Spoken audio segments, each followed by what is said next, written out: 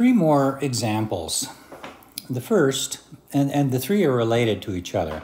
The first is to try and figure out the height that a football goes after a kicker kicks it. So a place kicker kicks a football at an angle of 40 degrees, and the initial speed of the ball is 22 meters per second. Ignoring air resistance, determine the maximum height that the ball attains. So following the steps that we've outlined, we have four possible equations, and we need to define a coordinate system, which we've already got here. There's our x-axis, here's our y-axis. We need to define initial and final events. So let's say that the initial event is the instant after the football is kicked. And the final event is when the ball reaches its maximum height. And so what we want to do is to find what that maximum height is given an initial speed of 22 meters per second. So this V naught here is 22 meters per second. This angle here is 40 degrees. All right, we know something about that final event, and that's one key for solving this problem. When the ball reaches its maximum height, its velocity is going completely horizontal.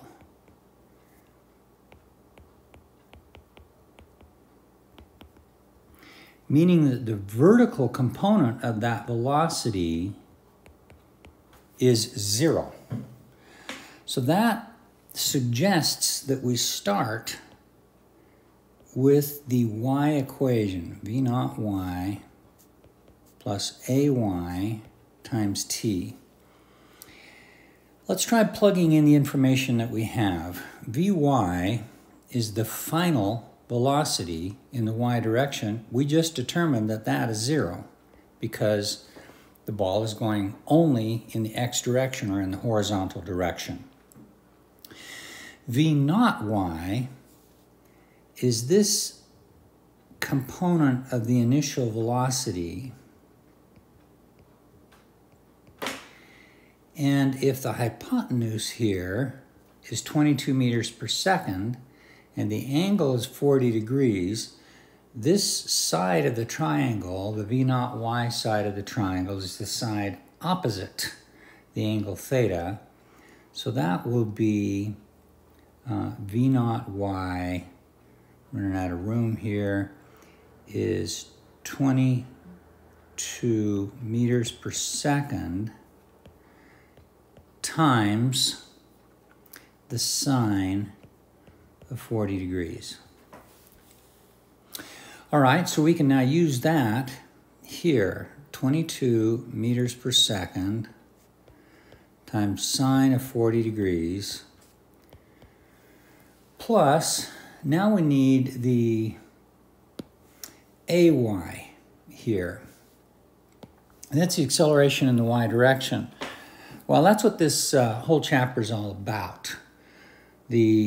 As the ball is in the air, its acceleration is down, and it's equal to the gravitational acceleration. And so the y component of that acceleration is minus 9.8 meters per second squared. Because this acceleration right here is opposite to the direction of the y-axis, which is pointing up, the acceleration is pointing down, that's why it should be negative. We've talked about that already. So we can now put in that negative 9.8 meters per second squared for the acceleration, and then the time we don't know. But amazingly enough, we can solve this equation for the time by taking this term and move it over to the left-hand side of the equation, and then dividing both sides of the equation by 9.8. So what we end up with is 22 meters per second sine 40 degrees divided by 9.8 meters per second squared. Plugging that into my calculator gives 22 sine of 40 divided by 9.8 is 1.44 seconds.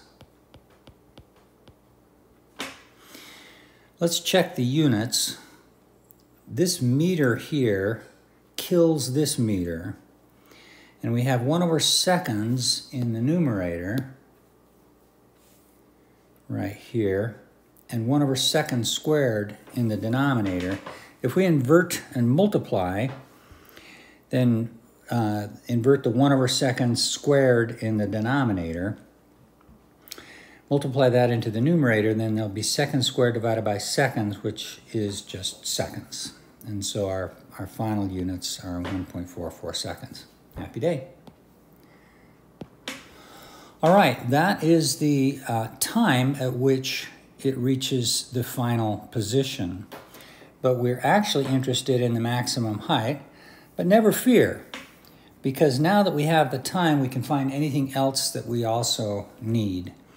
And since we want a height, that is in the y direction here, so we might want to consider using the y equation.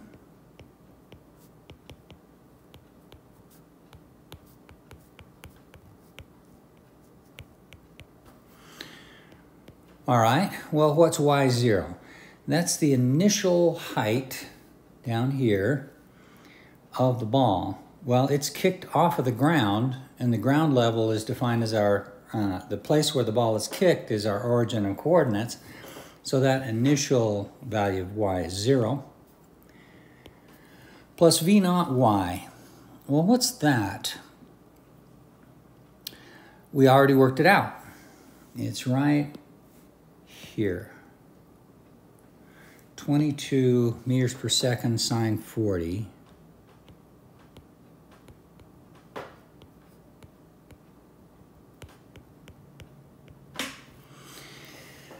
times the time, which is 1.44 seconds. And then we have one more term in this equation, the 1/2 AYT squared. So we'll have plus 1/2 AY we already talked about. It's negative 9.8 meters per second squared. Then we have to multiply by the time squared. Not time square, but time squared. 4 seconds, quantity squared. So that will give me the final y. Well, what is the final y? The final y is just what we're looking for. It's the maximum height. Because the height is measured in the y direction, that final height will simply be by. So this is what we're looking for. And plugging everything in, 22 sine of 40 times 1.44 seconds times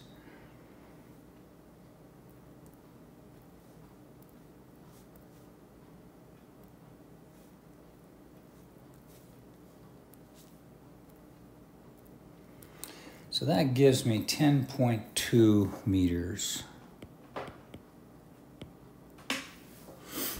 Happy day.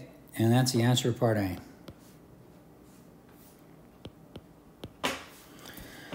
All right, looking to part B. Ignoring air resistance, same problem, same numbers and everything. We want to now know the time of flight between the kickoff and the landing. So we already worked out that it's 1.44 seconds from the kickoff to the maximum height. And you might think that that total time of flight would be twice that amount. In other words, that the 1.44 seconds would be taken between the kickoff and the maximum height, and then it ought to be symmetric. If the world is a wonderful place, it ought to take the same amount of time to come back down again. And you would be right that the answer is going to turn out to be twice 1.44, which should be 2.88 seconds. But it's not as satisfying to do it that way as it is the following way. And let me do it from scratch, because it's instructive to see how to set this one up from scratch without even having any information about the maximum height, because several problems can be done in the following way.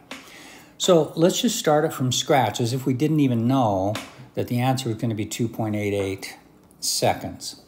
Let's define this as our initial event, the kickoff. We already have a coordinate system, and our final event is when it lands.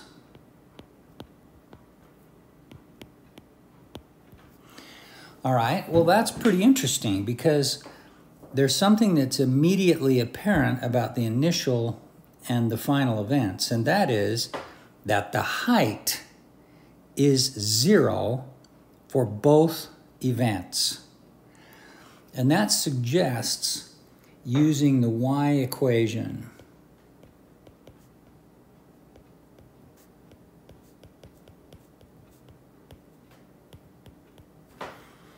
All right, what's the final y? That's the final height. Well, that's 0. What's the initial y? Well, that's the initial height, and that's 0 too. So it looks like you're not going to get anything out of this equation, but looks can be deceiving, because v naught y we do know, and we worked that out before. V naught y is this piece of the velocity triangle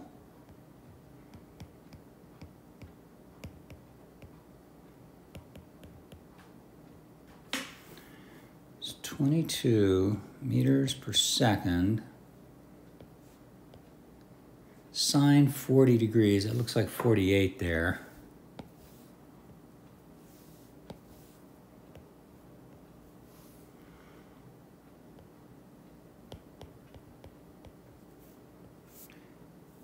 Times the time, which we don't know. We're looking for that time. We suspect it's going to be 2.88. Plus 1/2 AY, again, is negative 9.8 meters per second squared, times the time squared. And all that's supposed to equal 0. Well, that looks kind of scary, because it looks like we're going to have to solve a quadratic, but never fear. Knowing the fact that that final time when the football lands will not be 0, we can divide this equation through by t. And that will cancel this t, and it will kill one of these t's. And that leaves us with just a linear equation to solve for the time t. We can take this term right here over to the left-hand side, and then we can divide by 9.8 and multiply by 2 in order to find t. So I've taken this term over to the left-hand side.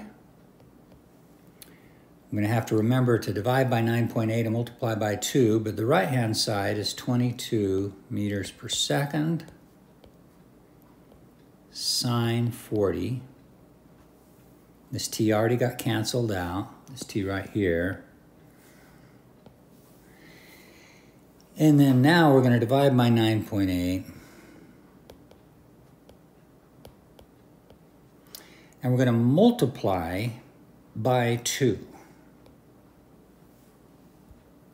Okay, you can do the algebra yourself if you want to double check it.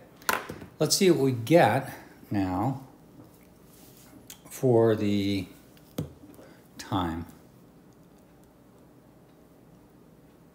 Just plugging this into my calculator.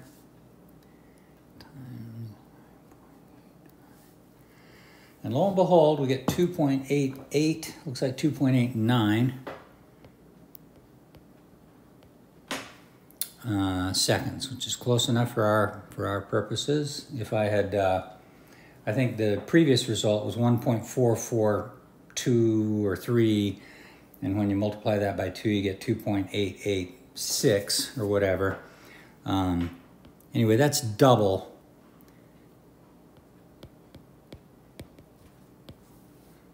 the time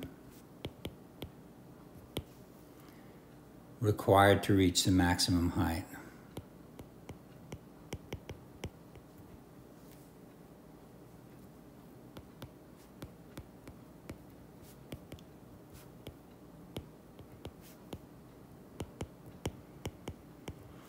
But that is the time of flight.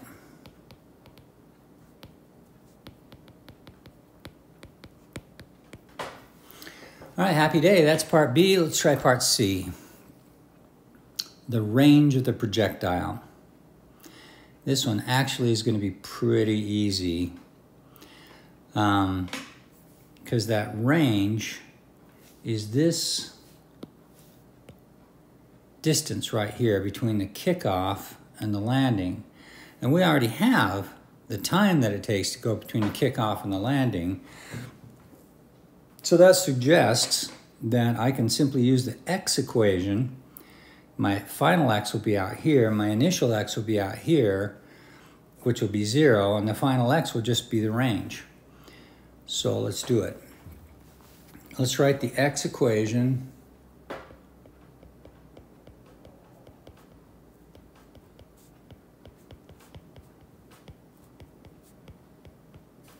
We have everything we need. The final x, so let's notate our initial and final things again. Initial and final events. Initial and final. Happy day. Are just the kickoff and the landing. So my x at the final time, well, that's just the range. X naught, it's starting off, the football is being kicked from the origin of coordinates, so x naught equals 0. Now we're going to need v naught x for the first time.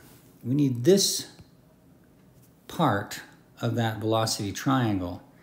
But I think you can see that if we're looking for this leg of that triangle, that leg is adjacent to the angle theta, and cosine is adjacent over hypotenuse. So v naught x is the v naught, which is 22 meters per second,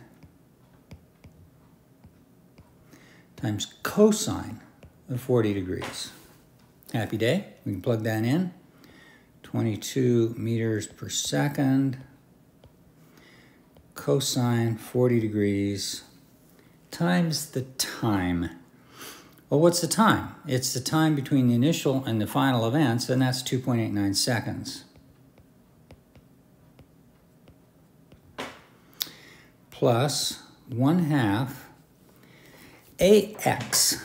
So what's ax? And we've talked about this in some of the other examples. The acceleration of the ball while it's in flight is down, and its magnitude is given by 9.8 meters per second squared.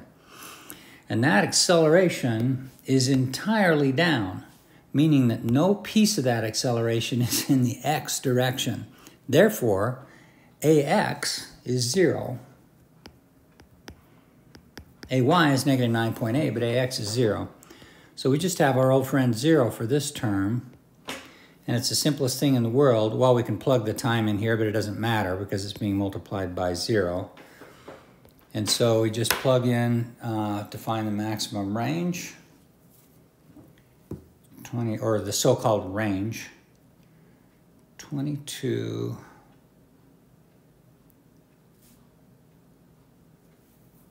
Let's see, 2.89. Multiply that by 22. Multiply that by 40, cosine 40.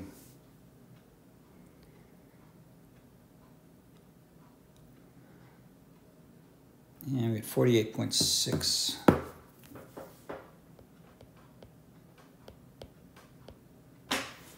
That's a good distance. That's about half a football field. I mean, a meter is about a yard, roughly. So that's like kicking from the end zone to the 50-yard line.